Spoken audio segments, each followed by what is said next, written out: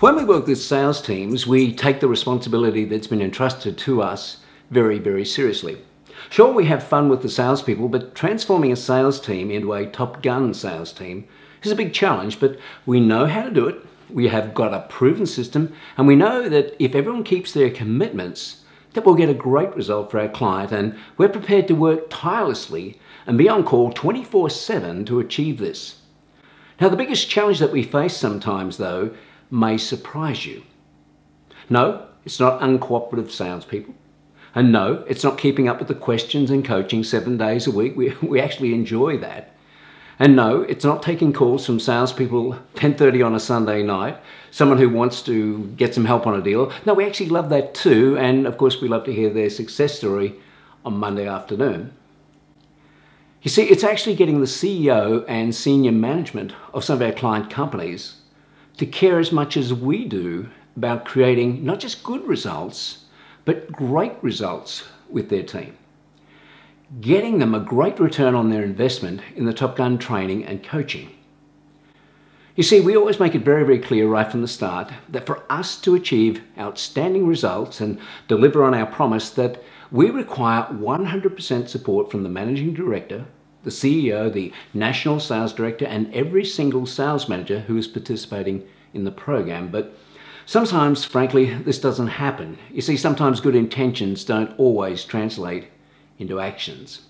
Sometimes it seems that once we've been given the assignment, some CEOs, some sales managers feel that they can now abdicate their responsibility, their role as a sales manager, and simply leave it to us. Well, we've got very broad shoulders and we're prepared to work very, very hard, but ultimately, salespeople look towards their sales manager. And if sales managers look to their national sales manager or their sales director or their CEO or managing director to see if they're taking the program seriously, taking an interest and inspecting what they're expecting, and they don't appear to be interested anymore, well, then that tells them that the boss has lost interest, they really don't care too much anymore, so they ease off and they start losing interest in what their salespeople are doing.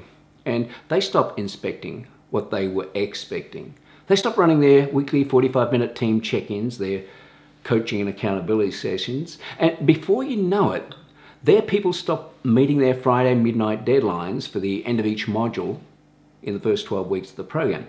After all, the boss doesn't seem to care or even know where they're up to or what they're doing anyway.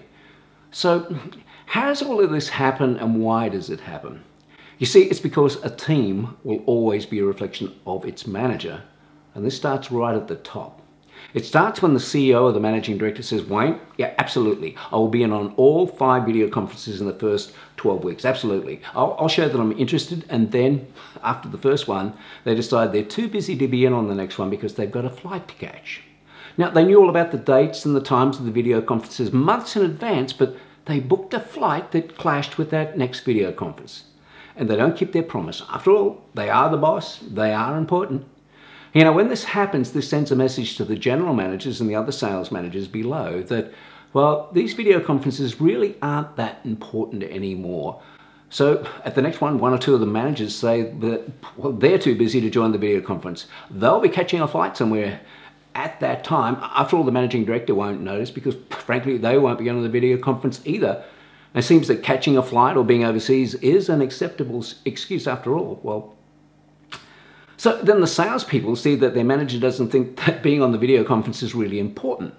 Their sales managers don't always make it to the 45-minute weekly team check-ins and coaching sessions, not even by video conference. So next time they're supposed to be on a video conference, they explain that they've got an appointment. They'll be driving their car and they won't have time to do it, but you know, they will attend by phone while they're driving and looking out the window. Or perhaps they'll really just be at home or in their office and maybe, checking their email at the same time. You know, it's so much easier to check your email if nobody can actually see what you're doing. They can sit in silence, even mute their microphone, even talk to somebody else. Don't laugh, it happens. And at the same time, it's true that they start missing the weekly deadlines, the 1 module per week by Friday midnight, and the sales guy missed the last Friday, and the boss doesn't even notice or say anything. And before you know it, the whole team knows that everyone is missing their deadline, and nobody seems to care from perhaps the Top Gun sales coach. And when one of our sales coaches asks the sales manager why someone is a week behind or 2 weeks behind or perhaps even 3 weeks behind, the sales manager doesn't even know this or care because they're also 3 weeks behind and their team knows this. Now you might think I'm being a bit negative, and it's true, I'm painting the worst case scenario here because I really care about the results we're going to get for you and your team, and because I'd like to see and have you see how important it is that every manager, right from the top down, keeps their promise to keep their commitments to stay on schedule. Because people do notice whether they do so or not. You see, it's their people who notice and their people follow their lead. But you know the reverse is also true. If the managing director or CEO keeps their commitment, participates in every video conference they have promised to, their general managers and regional managers, they do the same, and they give high priority to these commitments, so too to their salespeople, and when this happens, we can deliver a great result for a company. Outstanding results, in fact. Top Gun results. You see, it's not good enough to hear, well done, Wayne. Our people really love the program at first. Sales are up. It's a good result, better than we expected. You know, it's better than any training we've ever done before. But you know, people are losing a bit of interest now. They're complaining about having to watch the videos for a second time in phase 2, which incidentally is the plan. But that's okay. You got us a good return on our investment. We're pretty happy. Don't worry. Now, the sad thing is we've heard this once or twice now, and perhaps only 20 weeks into a 52-week program. Well, you see, we are not happy with good results. We are not happy with the result that is perhaps only 20% or 30% of the improvement that we know would have been possible if the program had been supported 100% from the top down every week and our well-designed, well-proven system had been followed. And frankly, it's not that hard to utilize our system fully to maximize the return on investment that our client gets. In fact, you know, it's really easy. If everyone keeps their promise to themselves and to their team to simply do a few little things consistently every week, so it becomes a part of the Top Gun culture in their organization. You know, once this culture has been established, it's easy to keep in place. Yes, it's actually very, very easy to do these little things every week at every level, but therein lies the problem and the opportunity. You see, it's easy to do these things, but it's just as easy not to. And you know what? It's a choice.